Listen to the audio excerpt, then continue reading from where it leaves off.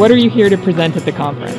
I'm here to present how frog tongues are so sticky, looking at their saliva and how it affects adhesion. I bring a poster. I feel the dry ice in the dry ice smoke in a bubble and a ruptured bubble. When the bubble film ruptured and it recedes, this movement will interact with the dry ice smoke in it. It finally turned out to be a really beautiful picture. It looks like Buddha's hair. So I presented large-scale simulations of turbulent multi-phase flows. Maybe you have sand, you just drop the sand, and the sand will actually start to cluster due to instabilities and due to entrainment of the gas, and that will induce turbulence in the flow. So what I was presenting was very large-scale simulations run on currently second biggest computer in the world to understand the interaction between the turbulence and the particles.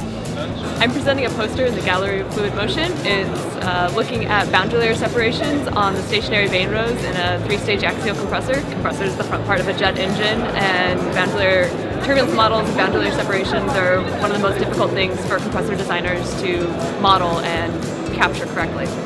I'm here to present water droplets on bouncing on super hydrophobic surfaces. One of the bad things that happen when a droplet bounces on such a surface is when it wants to rebound, it gets pinned, which is undesirable in many applications. So we found that by applying a little bit of heat to the surface, we can get that pinning action to subside. What is the coolest thing that you have seen at the conference? The invited session on internal waves in the sea.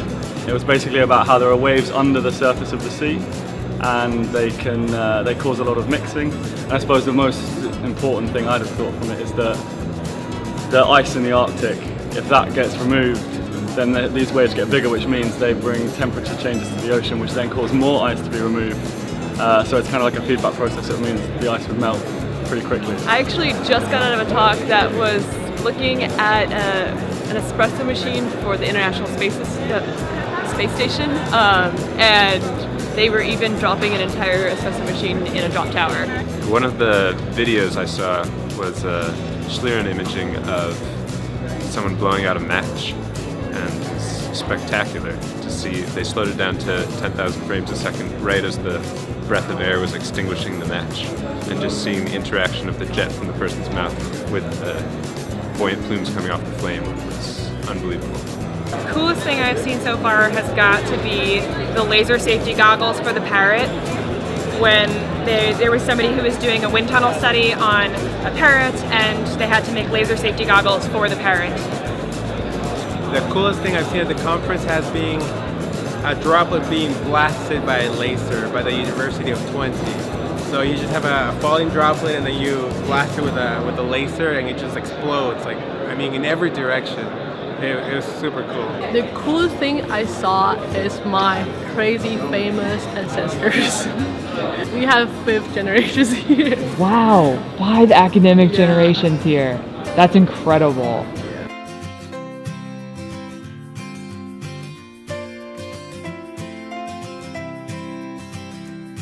What is your favorite fluid dynamics instability? Totally stick to wave. Straight instantly, yeah. My favorite fluid dynamics instability is when a jet of water is coming down and it breaks down into droplets. And I believe that's called really plateau instability. Safman-Taylor instability, which is it's a fingering effect. I guess I like the Kelvin-Helmholtz instability. I've never seen it myself, but I've heard you can see it in the clouds.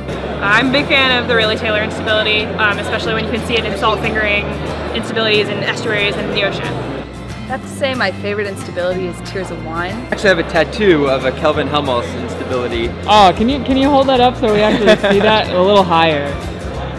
Yeah, there we go. So this is a Excellent. cloud with the Kelvin-Helmholtz instability.